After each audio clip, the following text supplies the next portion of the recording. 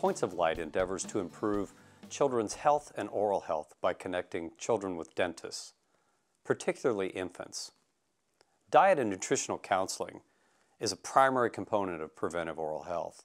With infants, there are subtle yet significant considerations regarding healthy development. Therefore, we are here to discuss infant and toddler nutrition. Tanya, what are the important things parents can do to establish healthy eating habits that may prevent chronic diseases into adulthood? I think one of the most important things that parents can do is to always remember that they're a role model for what their children see and what they later may imitate. And this especially in regards to not just the foods that they eat, that they prefer, that they choose on a daily basis, but also their eating habits, how much snacking they do. Do they sit at the table, at mealtime? So that's an important concept. And I think it's even more important when children are very young, and we kind of overlook that. We think, oh, this is a 7-month-old or 8-month-old, they're not really paying attention, but they're always watching.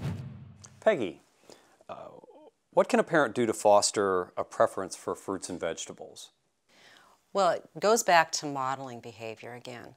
And in this regard, I think you have to remember that everyone, young children included, eat with their eyes first. So if you have a variety of things on the table that your child is choosing from, and that looks pretty, it looks interesting, they see mommy or daddy eating those foods and enjoying those foods. I think we have to remember that children pick up on your emotions very quickly and model that. So if you look like you're enjoying the steamed broccoli, they're going to want to try the steamed broccoli. And that's really important. And they will then eat more variety of the foods that just like you eat. Penny, what foods should be avoided and why? Really, the only things that should be avoided are choking foods. And choking foods would be things like hard candy, nuts, popcorn, really young, raw vegetables and fruits. Some of those can be choking hazards. Tanya, I'm curious, at what ages should solid foods be introduced and how?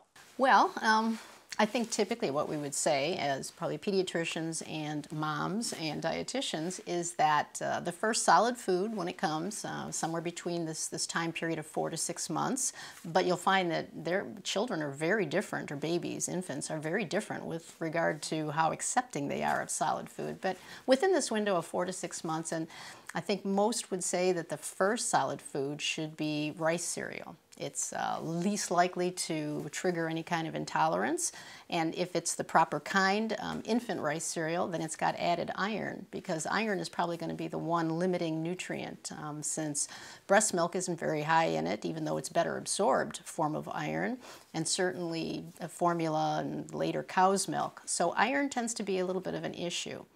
And after the introduction of the rice, which should never be in the bottle, should always be by a spoon, then you can look to other grains. And I think that the key thing is and they should probably be infant cereal, because again, there'll be that added iron, is to space the introduction of anything new, maybe a couple, 3 days, 2 or 3 days. And that spacing means that you'll be able to identify any kind of potential intolerance or food allergy, and you'll know what caused it.